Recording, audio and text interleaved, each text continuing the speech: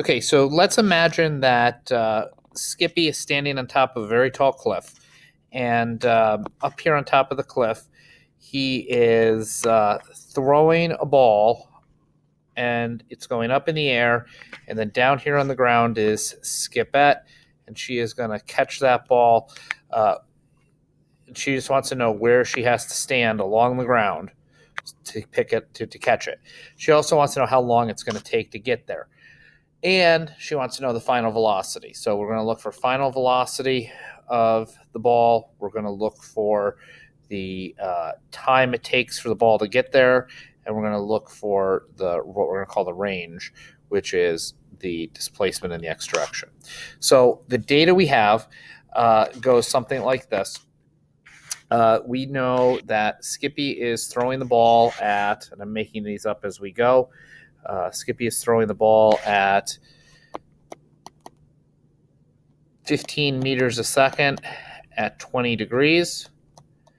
So V initial x is going to equal 15 cosine 20. V initial y is going to equal 15 sine 20. AX is going to equal 0. AY is going to equal negative 9.8 meters per second squared. We need to know how high Skippy is. Let's assume that Skippy is 20 meters up in the air. And so the displacement of the ball in the end, and that's 20 meters from his hand to Skippette's hand. And it's not drawn, but it's a difference of the ball. It's going to go 20 meters down. So y is going to equal negative 20. Let's find the x value. We know we're going to find that. Let's find the final velocity in the x, the final velocity in the y, and also the time. So to solve this out, what we want to do is we want to look and see that on the right-hand side, we have three pieces of data. 15 sine 20 is equal to 5.1, so 5.1 meters per second, and 15 cosine 20 is going to equal 14.1. And so knowing this information, we can solve for the time. In this particular problem, because y is not equal to 0, we're going to have to use some kinematic data. And so what I'm going to do is I'm going to erase, we get the idea of the picture. I'm going to erase the picture here so that way we can have some space. And we will start to solve. So using y equals v initial t plus 1/2 at squared, we end up in the need of using the quadratic formula because we have negative 20 is equal to 5.1t minus half of 9.8, which is 4.9. So it's 1/2 of negative 9.8. That would be, again, 4.9 negative. So that's where the negative 4.9 comes from. And times t squared. So looking at that, I immediately go, oh, geez, I have to use the quadratic. Not necessarily a bad thing. When you are solving this problem, remember, if we solve the quadratic, we end up with the value of final velocity and time. So I would set this up and say something like 4.9 t squared minus 5.1 t minus 20 is equal to 0. So A is equal to 4.9, B is equal to negative 5.1, C is equal to negative 20. So in our equation, t equals negative b squared minus 4 minus the square root of 4ac. Said that wrong. B is equal b plus or minus the square root of b squared minus 4ac all over 2a. We start plugging in our numbers.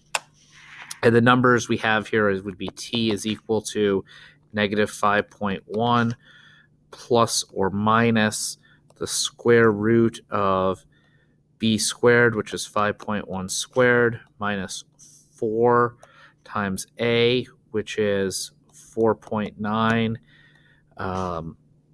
times c, which is negative 20, all over 2a, which is 2 times 4.9.